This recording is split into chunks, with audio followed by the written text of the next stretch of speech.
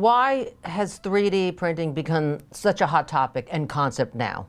Has it been in the works for, say, a decade, and now it's coming into its own? Explain it. Yeah, well, actually, you know, we've used additive methods back to the ancient Egyptians, where they built things in layers, and it was basically an additive process. But what's happened over time is 3D printing moved its way into prototyping. But in the last 2 years, a whole bunch of new methods and new companies have jumped into the ring, and they're able to mass produce at costs that are less than conventional costs.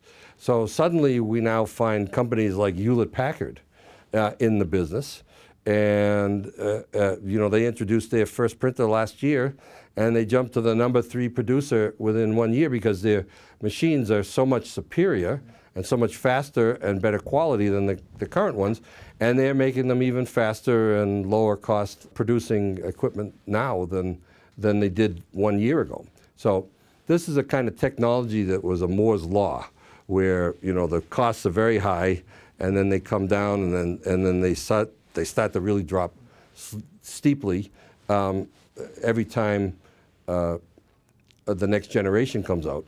And I think that's why we're seeing the jump, because we hit that point, that tipping point in the last 2 years.